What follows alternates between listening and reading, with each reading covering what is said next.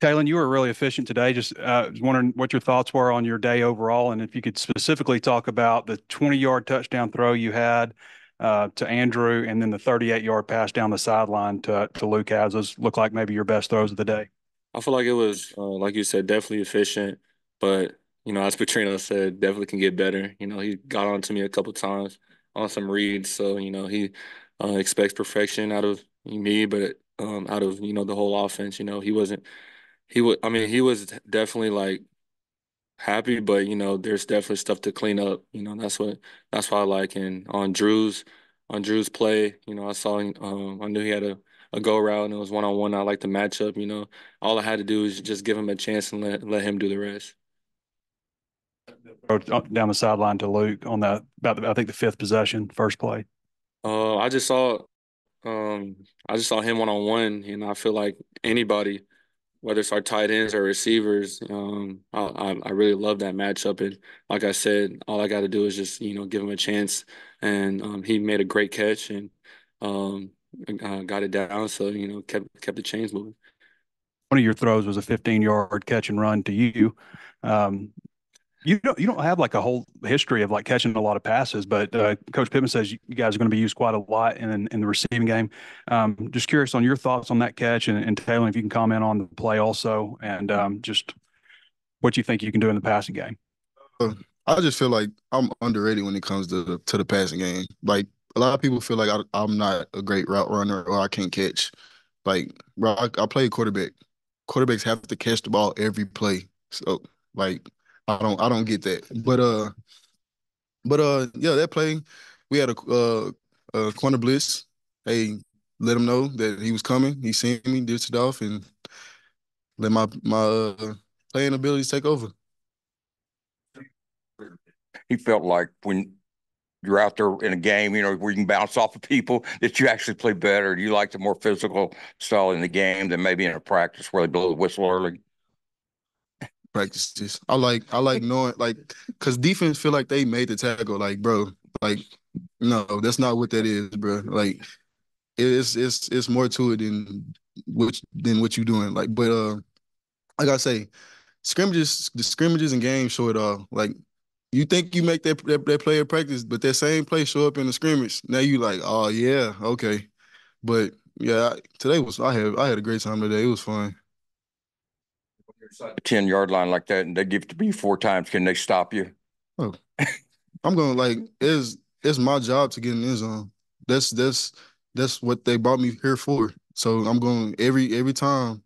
It shouldn't take like I tell myself it shouldn't take you more than two times within 10 yards to get in the end zone. That's just my mentality. One more question. The offensive line, how do you feel like it's improved this spring? I mean, just feel like it looks like a completely different unit than it did at the end of the season, well, even last season, the whole season for that matter. I mean, like you said, on paper, it is a completely different unit. We got a different man leading us. But just we're actually a unit. We're a brotherhood. We're tighter. We're the tightest O-line unit I've been a part of. And that's a breath of fresh air. We're Coach Mateo said today, like we just got it rolling. At the beginning of the semester, we started this journey, and now we're finally getting it on the track. And we got to keep that momentum going through the summer. And we're just excited to get back to work on Monday.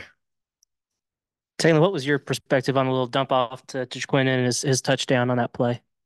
I mean, I felt like we was on the same page. Great communication.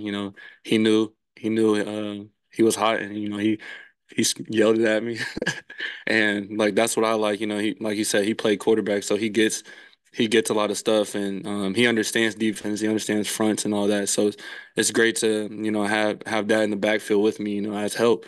Um, and like I said, saw the cowboy, saw that we call it cowboy, and it was one-on-one with the defense, and love that matchup. Nobody's gonna tackle him one-on-one, and got the touchdown after that. So I know the last couple of weeks, Armstrong's been dealing with an injury. Broden missed a week, and you had both those guys back today. Just how nice was it to have those guys throw the ball too? it was pretty cool. It was definitely I definitely love throwing to them. Big targets, and they're aggressive. When the ball's in the air, it's their ball. It's not like I said before. It's not a 50-50 ball. They're gonna come down with it, and just seeing that today, just the frame that they have and the aggressive like catches that they possess. You know, is definitely good to see. You know, as a quarterback, you know, just having that confidence of you know, if I throw it when I throw it in their area, and then they're gonna come down with it.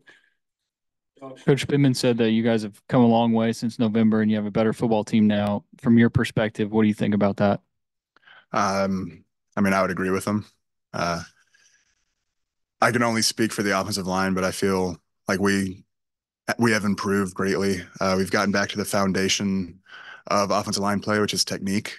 And like I said, we're just excited to get back to work on Monday and ride this through the summer. Some of those plays, maybe where you got touched, you might not have gotten tackled. What are your thoughts on that and just not being able to fully go 100%? Definitely wasn't tackles, but but I feel like you know it's good. It's good for me to you know just go through my reads and just stay in the pocket and like just to do that. You know, being able to you know take my legs away a little bit and go through my pure progression and full progression, whether you know JJ is the check down, just taking the check down to seeing you know how the game is, you know, because you know a check down can turn into like it did 15, 20 yards, and just the ability to do that and get the reps of that well while in the fall, you know, being live and having that dual threat ability, you know, it definitely helps me, you know, my development of, you know, the passing game. Jalen, I know, you know, Broden was out for a while and he looked pretty sharp today. What'd you think of his spring and how impressed were you that how sharp he was today, given that he missed some practices? I'm definitely super impressed of, you know, how he came out on today. Even the whole spring, you know, the consistency. You know, we've been down a couple, you know, receivers throughout the spring, but you know, all of them didn't complain. You know, they just strapped their helmets on and you know got to work.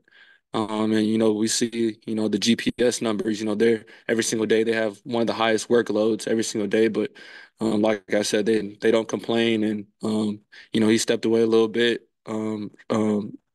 midway through the spring, but like you said, he didn't miss a beat. You know he was definitely real professional today and went out and you know had a really good day. And that's what you know that's why I'm most proud and that's what I really love. You know, and on the sidelines, you know, just the camaraderie that we have, you know, just the ability to just, you know, relax and just talk ball. You know, that's what I like.